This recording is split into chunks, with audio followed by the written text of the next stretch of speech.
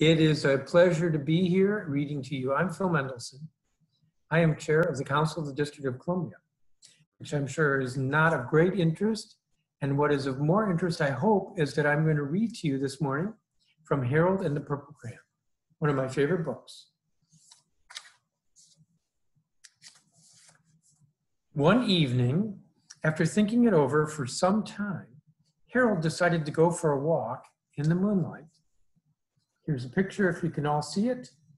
And you can see Harold has his purple crayon. There wasn't any moon, and Harold needed a moon for a walk in the moonlight. And he needed something to walk on. So you can see he's drawing a moon, and he's drawing a sidewalk. In my view, that is very creative. Harold had a long straight path so he wouldn't get lost. And he set off on his walk, taking his big purple crayon with him. See him walking? And he's got the moon there. But Harold didn't seem to be getting anywhere on the long straight path. You can see the path was getting very long and very straight. So he left the path for a shortcut across a field, and the moon went with him. The shortcut led right to where Harold thought a forest ought to be. He didn't want to get lost in the woods, so he made a very small forest with just one tree in it. If you ask me, I think that's very clever because you could get lost in a forest, but if there's only one tree in the forest, Harold's not going to get lost. It turned out to be an apple tree. The apples would be very tasty, Harold thought, so when they got red. I misread that a little bit. The apples would be very tasty, Harold thought, when they got red.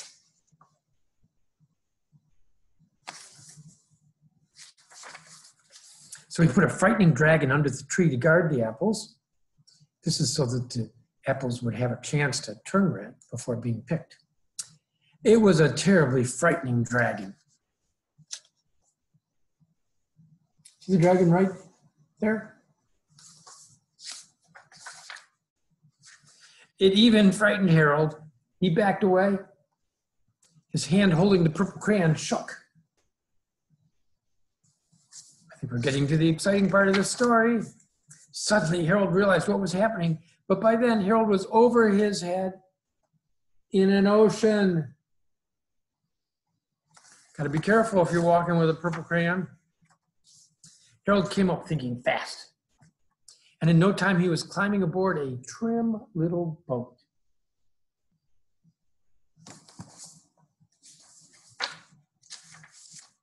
Harold quickly set sail, and the moon sailed along with him.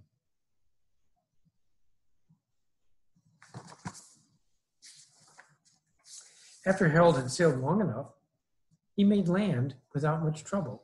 He stepped ashore on the beach, wondering where he was. Hope you can all see that.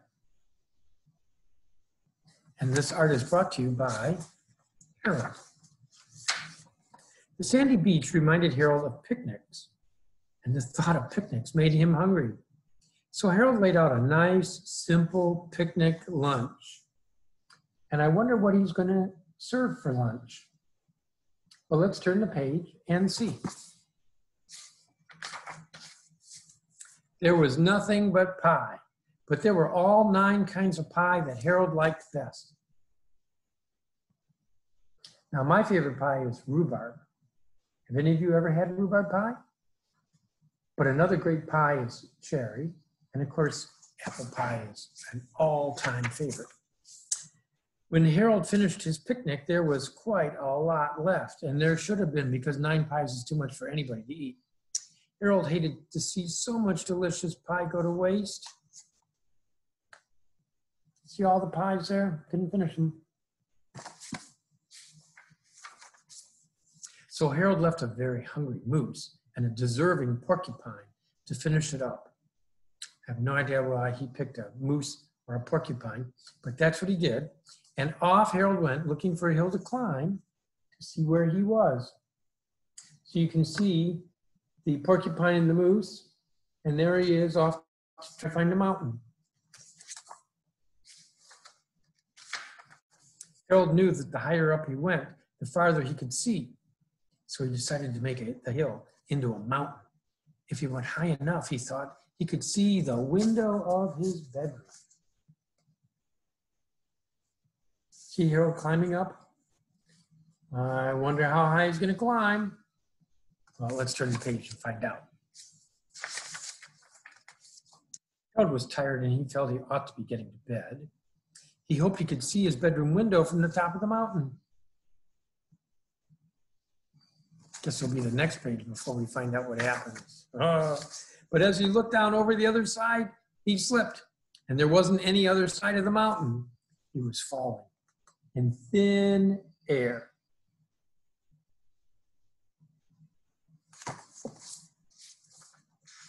But luckily, Harold kept his wits and his purple crayon. He made a balloon and grabbed onto it. This is what we all need, is a purple crayon that can draw whatever we need to save ourselves. And Harold made a basket under the balloon big enough to stand in. He had a fine view from the balloon, but he couldn't see his window. He couldn't even see a house.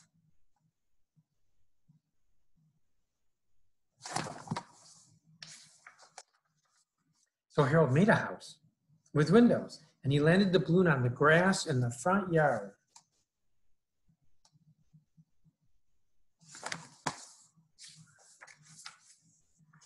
None of the windows was his window. He tried to think of where his window ought to be.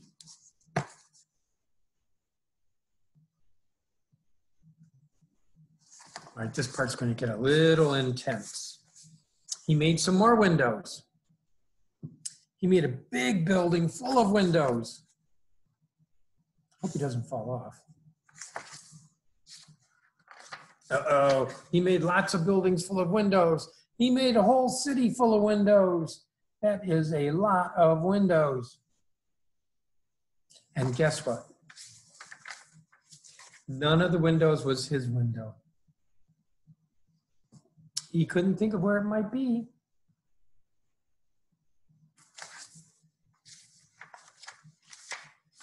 He decided to ask a policeman. The policeman pointed the way Harold was going anyway, but Harold thanked him. And why did Harold thank him? Because that's a nice thing to do when somebody helps you.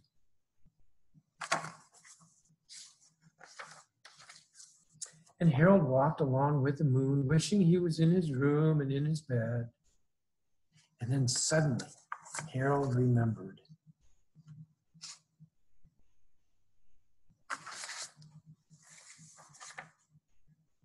What did he remember? I could turn the page and we'll find out. He remembered where his bedroom window was when there was a moon. His bedroom window was always right around the moon. See how I drew that window around the moon? And then Harold made his bed, and he got in it, and he drew up the covers.